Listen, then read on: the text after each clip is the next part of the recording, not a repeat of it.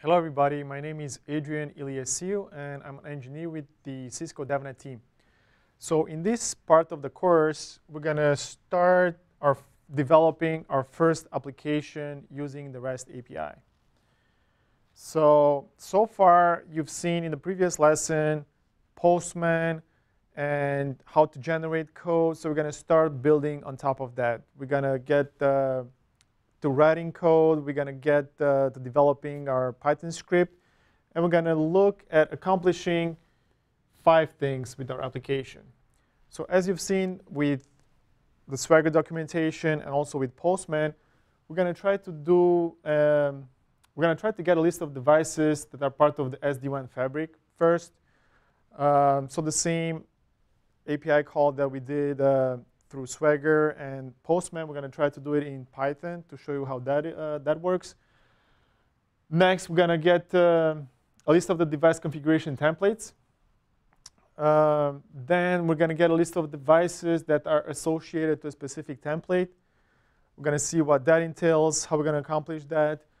And then the last 2 parts are going to be, we're going to try to attach devices to a template and also detach devices.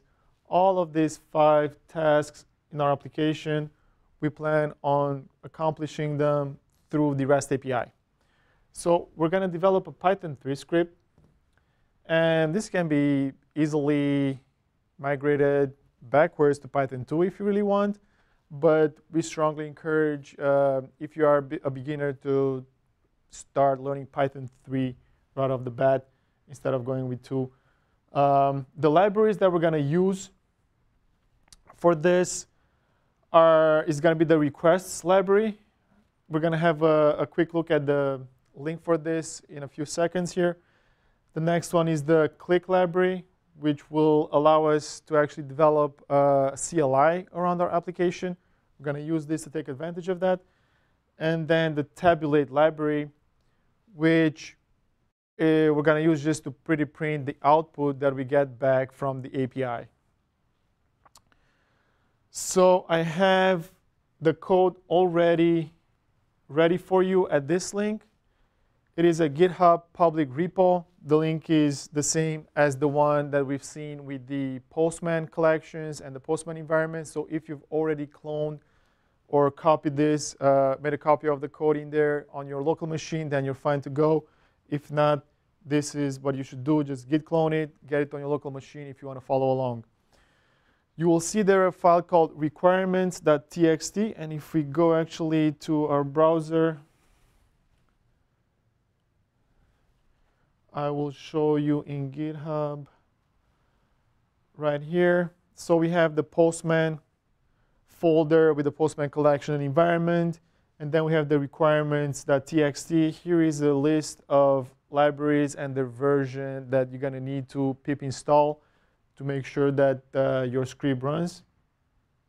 And also, I have the main application itself. We're going to go step by step, and I'm going to explain all of the functionality in here and what each line of code does for us and show you how to accomplish the 5 tasks that we set at the beginning. So pip install the requirements, and then also make sure you do this in a virtual environment. We strongly encourage, whenever you start a new project, to use virtual environments in Python. It is very useful, and personally I think it's the best practice when you develop in Python to use the virtual environment capability so that you keep separate projects in separate virtual environments. You have the requirements and all the libraries and the different versions of libraries that you're going to use confined into that virtual environment without causing conflicts between different versions of libraries and code that you need to run. OK, so next, we're going to start and have a look at the libraries, at the links that I was mentioning before. So for the requests library, this is the link that you can find in the presentation, the PowerPoint presentation already. So I just open it in the browser here for you. So the request library is a popular library for interacting with REST APIs. So I mentioned this briefly in the Postman lesson, but in this lesson, I'm going to go and show you a bit the link and how easy it is to actually do a GET call that we've seen so far in Swagger and in Postman, how easy it is to do the same call, but this time using the request library in Python. So after we import, at the top, of course, we're going to have to import requests here. And after we import, we can actually start using the functionality of the library within our code. So here, I'm using the get method from the request, and I'm storing the response into the R variable. And then I'm accessing the attribute status code. We've seen this also in the previous lesson. So you can access the status code. We have a status code of 200. You can access the headers, content type. We see here that it's application JSON in this case.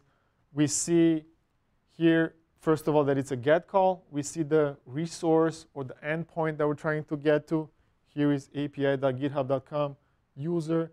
And then we pass in an auth parameter to the GET function. And we pass in the user and the password for that. Going down, we can access the encoding, the text, and also the JSON attribute of the R object, which contains the response to our request GET call.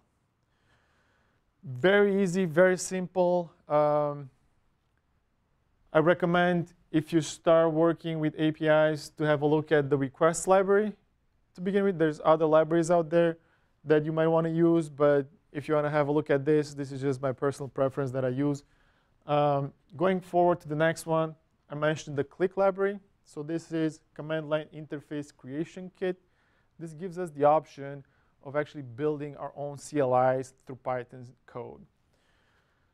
So what does that mean is that by importing Click in our application, we are able to build a CLI with options, with prompts, with default values, and also with help context for each of the options in the CLI. So here, if we have a look, for the Click option of name, we have defined a hello function that takes the count and the name. So basically, both of these options are going to get passed from the user to this function, to the hello function, which is going to go through a for loop, and it's going to echo back. It's going to do a Click echo back to the console the message that you've specified in the name variable. Right? So an example of this is right here. If we run this, we pass in a count of 3, and we have a prompt here. So it makes it very interactive. You can have the prompt or you can skip it, but it makes it interactive for you to be able to interact with the user and ask for, in this case, the name. So you specify the name, it gets into the function, runs hello John 3 times. So it takes the count and then the name, and then with the for loop, it iterates through them 3 times and prints out the screen, hello John. Very easy library also to use and to get started if you want to build your own CLIs. It's just something that I find interesting, and I'm using this, and I found it very easy to use. So recommended if you would like to start playing with creating your own CLIs. The third library that I wanted to mention is the Tabulate library. So with the Tabulate library, we're going to just pretty print data that we get back from the API. So it's going to organize it in a nice tabular fashion for us. And we'll go over the code, and I'll explain in more detail what we're going to do with this. OK, perfect. So now let's have a look at the actual code. If you want to follow along, if you've cloned the repo, you should have open SD-WAN.py. So this is our main application. We call it SD-WAN.py. And let's have a look at what actually it does. We set the 5 things that we want to accomplish with this. Now let's see how we're actually gonna do that. First of all, we're gonna import our libraries that we're gonna use. I said we're gonna import requests. We're gonna import click and tabulate. And the other ones, sys, this is just to exit. We're gonna use the exit attribute of sys in case an error condition occurs, which is gonna exit the script. The JSON library, we're gonna use the JSON library to interact with JSON output from the API. So we're gonna load it, extract data from the JSON output, look for specific fields and specific values within the output that we're interested in.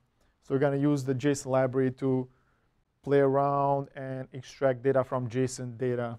Then we're gonna use the OS library. We're gonna use the OS library to load up 3 parameters. We're gonna use it to load up the vmanage IP address, the username, and the password. So we're gonna load them up into our script through environment variables. So we're gonna define these 3. I'm gonna show you how. Also in the script, we have a small help part in which we tell the user, hey, if you don't have these environment variables, this is how you should actually create them. And those are the libraries that we're gonna use. In this part is just, we're not gonna display the warning message regarding the SSL certificate. So we're just gonna ignore that. And here is the part that I was telling you about with the 3 parameters that we're gonna get from the environment variables, right? So we're gonna use SD-WAN underscore IP to get our SD-WAN IP address, SD-WAN underscore username. Those 3 variables will store the IP, the username, and the password that we're gonna use to connect to our vmanage instance and interact with and get our data from. So we're gonna use the same environ attribute from the OS library to get the SD-WAN username, and last, to get the password. So if these 3 variables are not defined as environment variables, and we see here we're doing that test in this line. So if SD-WAN is none, or SD-WAN username is none, or the password is not there, so if either of these 3 is not there, we're actually going to print this message to the user. Hey, Cisco SD-WAN details must be set via environment variables before running. And these are the 3. And this is an example of how you should define them in a Linux or Windows environment. Print and then exit 1, because these are mandatory for us to know, hey, I need to connect to this vmanage instance with this username and password. So this is something that we require so that we know which environment we're going to use. Next, we have here a class, a Python class defined that you can use right off the bat. So we try to keep it as simple and also as easy to integrate as possible. So we called it REST API lib, the class, and we have 3 functions in this class. We have the login function. We're going to see be down the GET request and the POST request. So with this class, what we're trying to do is just log in into the vmanage instance with the credentials that we've got from the environment variables, and also have 2 functions for doing GET requests and also POST requests to the REST API. So the login function here takes, we see here the 3 parameters we're talking about, the vmanage IP, the username, and then also the password. And then we're starting to build our endpoint, the endpoint to which the login function will reach out to. So we're going to start with base URL. This is the vmanage string, which gets translated from here, right, as a parameter of the login function, gets transferred into our base URL. It's going to be https:// In our case, the vManage IP will be the name actually, will be sandbox.sdwan.cisco.com. Then the port is already there. The login action, if you remember, this is the endpoint that you have to go to with a post call when you're trying to log in. We've seen this also in the Postman collection. It was there. So it's basically https:// will be sandbox.sdwan.cisco.com /J_security check. Security_check. So this is our endpoint for the login function. The login data is right here, will be the payload. So this is the J username, and we get this username also from the parameter of the function. And this will be part of the URL we're building, part of our endpoint. This will be part of our payload, the data that we're sending. And we just do here a couple of more additions to the actual URL to build the exact URL that we need to make the request to. Then we open a session, a request session. We store the result in SCSS, and then we do our post call right here. The URL is the login URL, which we take from there. The data that we were seeing is the actual payload and is the J_username and then the J_password. And we don't verify the SSL certificate for authenticity. Next, if we get a 200 OK and nothing comes back, we know that the authentication was successful and the login attempt was good. If we get any HTML output in the response, the content of the response, we know that the login didn't work, and we exit the script right here because the login failed.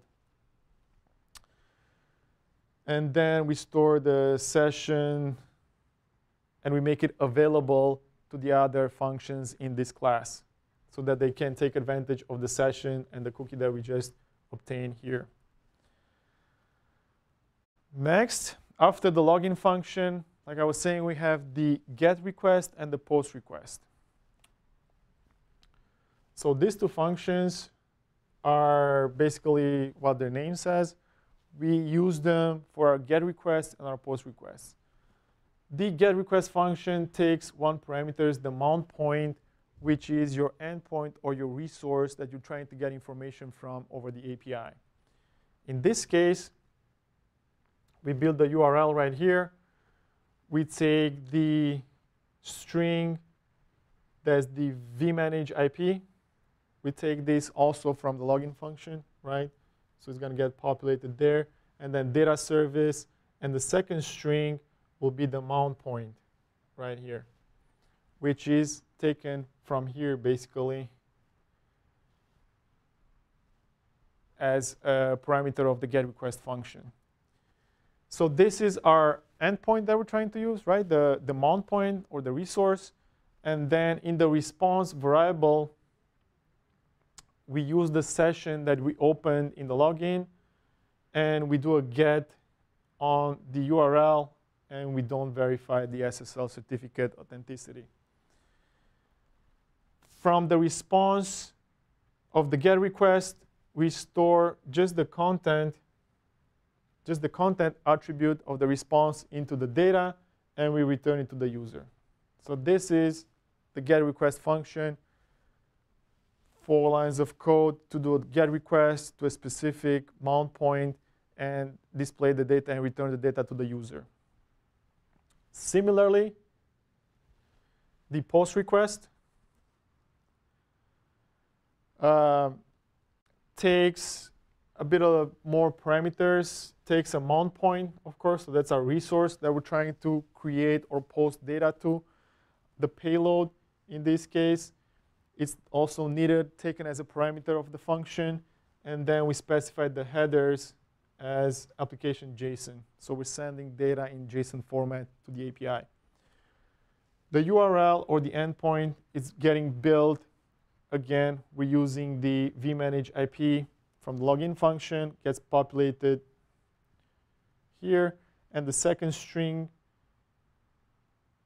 is the actual mount point and gets populated there. So under the data service, we specify after that the mount point and the actual resources that we're trying to use and to reach. The payload is just taken as a parameter from the function, and then we print it here just so that the user sees. In the next line, we store into the response variable the post result of our call. The URL is this one that we define here, so it will get populated here. The payload is the JSON version of the payload we pass in, and then the headers are the headers that we take from here, right? So the response variable would contain the result of that post call.